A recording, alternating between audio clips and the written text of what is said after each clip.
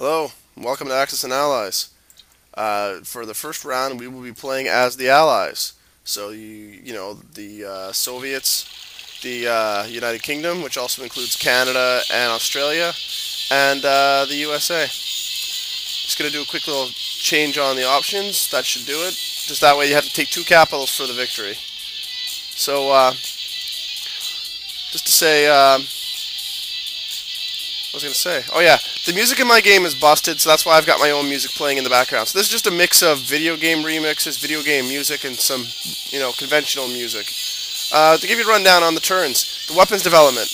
You buy this, here you'd spend 5 IPCs, and then you'd roll dice that would go in these spots. If you get a 6, you get one of these powers at random, which can really increase your abilities. But the Russians are under pretty heavy siege, they don't have the money to spare, so we're just going to buy infantry with them.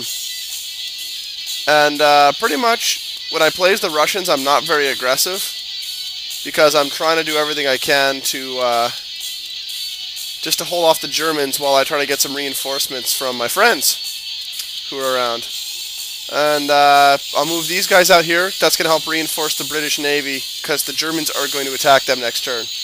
As you can see, the turns go Russians, Germans, the British, Japanese, and the Americans. Alright, so here's how the attacks work.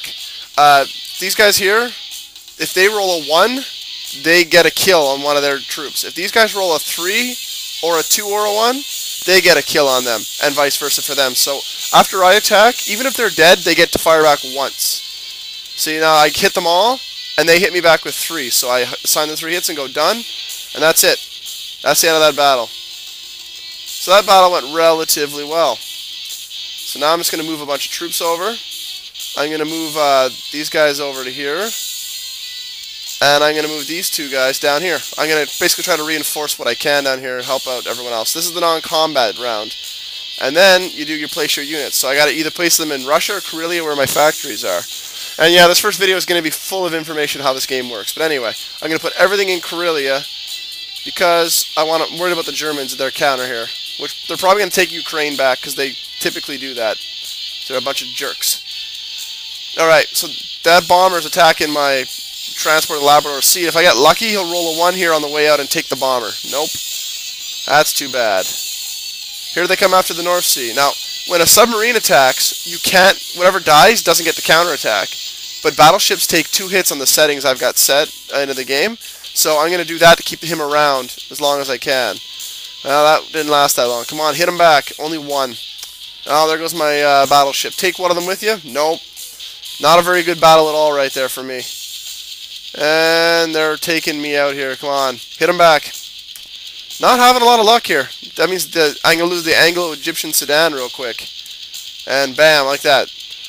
Now what I'm going to do is, once it gets back to my turn, I'll put the dice rolls on slow here so you can see it a little better. We'll go with standard roll. This way you should be able to see it. So with the British, I don't want to buy anything. That round did not go well at all, and they're in my waterway. So what I'm going to do is, I'm actually going to buy a factory, put it here to help reinforce this area. So I'll buy a factory so I can put it down there. Industry, I guess they're called. And then up here, I'm going to get myself some. Actually, I think I'll grab myself a bomber. What the hell?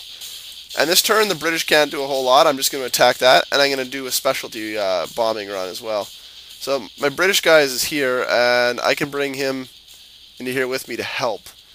This could be dangerous, but we'll do what we got to do, because I really don't like those guys, and I want to take control of the sea when I can. It may not last very long, but we'll see. I'll put him down there. Alright, now we're done. So let's do this sea battle. See those? There's the 2 rolls. Alright, they get to counterattack. He missed. Then he rolls 1, and he missed. So they're both dead, and nobody dies for me. That's great. Now down here you may be saying, why are you sending 1 bomber in against all those guys? Well, I'm not attacking the troops. I'm doing what's called a strategic bombing, where the AA gun tries to shoot me down, and this point it missed, and then they roll off screen 1, 2, 3, 4, 5, or 6, and whatever you roll is how much money you take away from their stores. So as you can see, they lost 2. So, it weakens them a little. And that's the end of combat. So airplanes have to land in friendly territories, otherwise what was I say? Otherwise, they like they can't land on stuff that's just been taken. So, not that I took anything, but like the Russians, I had to bring their planes back, and I'm gonna retreat him. What else do I got to do? I think that's about it. There's not much the British can do, really, at the start. They're pretty weak, because they've been getting pounded on by the Germans, if you recall. So we'll place our industry down at India, and we'll put a bomber right here. Alright, that makes 26 IPCs. Now it's the Japanese turn. Now we're going to see what they're going to do. They're coming after me in China. Oh, they got one hit on me. Come on, hit them back. Well, that's one, but that's not going to be enough with those planes supporting them. Miss? No. Hit him. Hit him. If he would have hit, they probably would have destroyed one of their planes to make sure they could take that property. Alright, attack on a submarine. I don't get to counterattack, so I take out my weakest one. That guy just missed. Now these two are going to attack, and they landed one hit. Bye-bye, carrier. He missed. Now, come on, jet. We need your fighter. Oh, they both missed, and I can't retreat because there's an airplane. If it was exclusively amphibious, I could retreat after this, but I can't. Take one of them with you. Thanks. But that's not good. That is a very nasty navy they've put together. So now I've got to do the same type of thing with the Americans. Getting control of the Pacific is very important. And as you're soon going to see, you need to have as much as you possibly can helping you out. So I lost a carrier. I need a carrier. I hate to be one of those guys, but I need to have a carrier in the water to help me. And I'm going to get a couple subs. Basically, I'm sacrificing getting, good troops put together for heading out. Oh, these guys can just go out. They're going to distract the Nazis and maybe hold Algeria if I'm lucky. And hopefully that transport won't get sunk. But, well, you'll see. And I don't really have enough troops to attack, I don't think. I could bring 4 attackers on that, but they're pretty tough. So I'm probably not going to do that. Just because... well, I'm being a wank and pussy, I guess, but, you take what you can get, right? Anything I could bomb, maybe, that's out of place? Not really, no. So, that's it. The Americans aren't going to do a whole lot of nothing. This is pretty lame. How could they have a bomber in there? They just took that.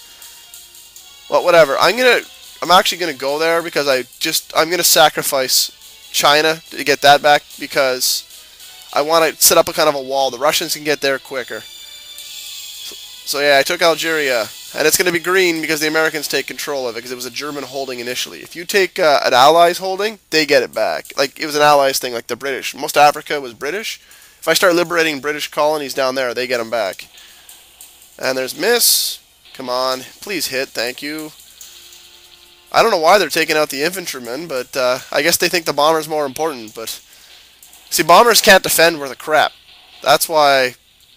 oh, I missed. Come on, guys. Finish them off. You have a 50% chance. Do it. Thank you.